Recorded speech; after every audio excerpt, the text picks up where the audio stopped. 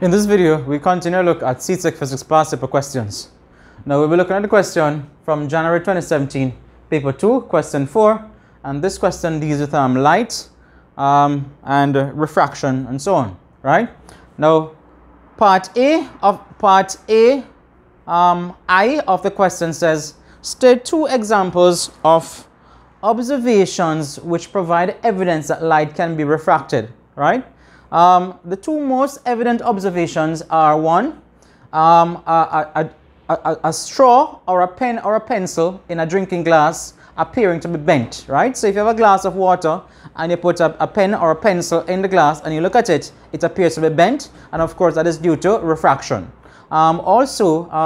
Pools appear to be shallower than they actually are due to refraction. So if, for instance, an object is at the bottom of the pool and you look at it, it appears to be closer to you or closer to the surface than it really is, and that is due to refraction taking place, right? So those are two observations which provide evidence that light can be refracted. Good? Now, part 2, figure 3 shows a ray of light traveling from air to water. So this is basically the diagram as given in the question, right?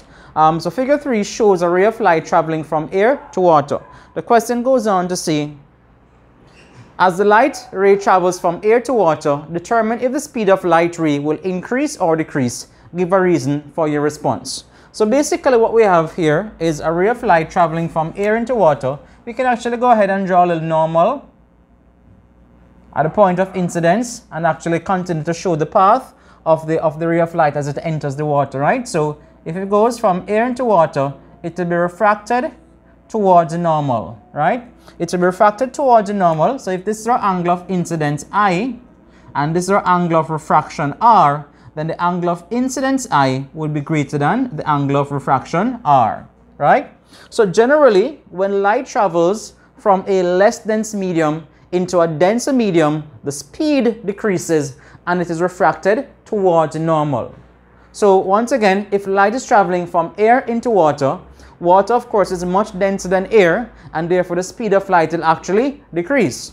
So generally, light travels slowest in denser materials as opposed to in less dense materials. So therefore, when light is traveling from air into water, the speed of course will decrease.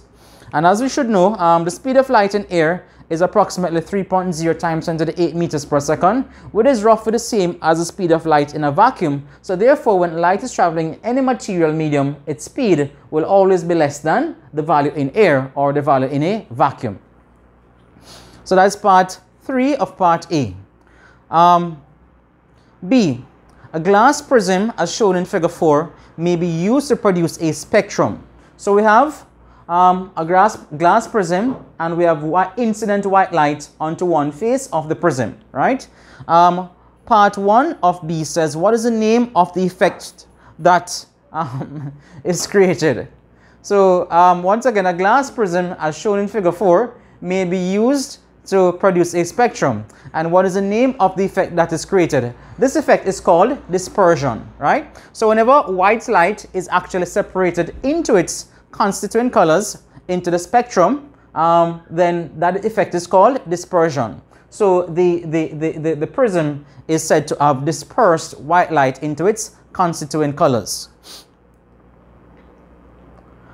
Part 2, on the figure above, trace a path of the white light into and out of the prism, indicating the red ray and the violet ray, right? Now we know that the colors of the visible spectrum are the colors of the rainbow: red, orange, yellow, green, blue, indigo, violet, or Roy G. Biv. And they basically want us to show these, or show the two colors red and violet, whereas as the white light is basically split into its constituent colors, right? So I'll probably try to use a red marker and a blue marker to show the effect of those two colors, right? So of course, you know that different colors of light, which of course have different frequencies, don't necessarily travel at the same speed in a particular material medium, and this of course is what is responsible for the different degrees of refraction when they travel, say, in a glass prism, and the different amounts by which the different colors are deviated, right? And essentially this is what allows white light to be separated into its constituent colors by a glass prism. So if we have trace a path of red light, it will be refracted this direction like so. Then it will be refracted like that on exiting. Violet will be like down here a little bit.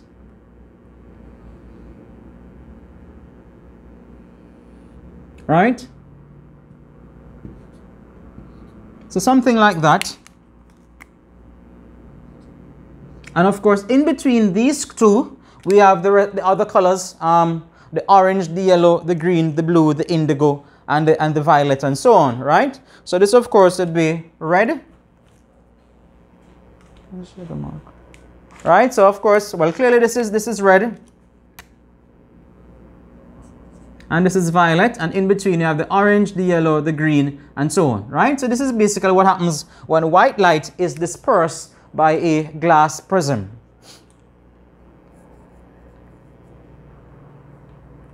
All right, so that is part 2 of part B. Now part C. An experiment was conducted to verify Snell's law of refraction by measuring the angle of incidence I and the angle of refraction R for a light ray entering a glass block. The data was recorded and recorded as shown in table 2. So here we have table 2. So table 2 basically shows the angles of incidence, 30 degrees, 50 degrees, 60 degrees, and the angles of refraction, corresponding angles of refraction, 20 degrees, 31 degrees, 35 degrees, and so on. A few spaces, of course, are missing, and they basically want us to fill in those empty spaces. So determine the angle of refraction. No, all right. So complete table 2 by filling or by inserting the missing values. So if you look here, then the corresponding, the sine I of 50 degrees, sine of 50 degrees is missing. So if we go to a calculator, so sine 50 degrees, that is 0.77 correct to 2 decimal places. So we'll just circle it to indicate, to differentiate from one of those that was already there. This value is missing. The angle of refraction is 20 degrees, and therefore sine of 20 is 0.34 correct to 2 decimal places, right? And of course, we're expected to complete this column as well by finding the ratio of sine I over sine R, right? So if you go ahead and do this, so sine I divided by sine R, so we should have 0.77 divided by 0.52. That gives us 1.48. And of course, this value, 0.87 divided by 0.57, that gives us 1.53. Right? So we see that the ratios of sine I over sine R are not exactly the same, but they're pretty much, they're kind of close, right? They're pretty close.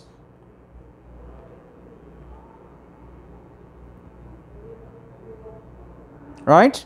Good. So having completed the table, says determine the angle of refraction if an angle of 70 degrees was recorded for this experiment. Use the refractive index of glass as 1.52. So we're given a particular angle of incidence and the refractive index to use, and of course we want to determine the angle of refraction. So we know that this experiment is basically done to verify Snell's law, right? And according to Snell's law, the sine of the angle of incidence, or the ratio of the sine of the angle of incidence to the sine of the angle of refraction, is equal to a constant, which is equal to refractive index. So sine I over sine R is equal to refractive index n. So given that we have the angle of incidence of 70 degrees, so we have sine 70, and we need to find the angle of refraction, and that is equal to, the refractive index we're given is 1.52. So we could put that over 1, right? So we go to a calculator, sine of 70 degrees. So that is 0.94 correct to 2 decimal places. So 0.94 over sine r is equal to 1.52 over 1. If we then cross multiply, right, so we cross multiply the denominator of one fraction multiplied by the numerator of the other fraction. So we have 1.52 sine r is equal to 1 times 0.94, which is simply 0.94. Then we divide through by 0.52.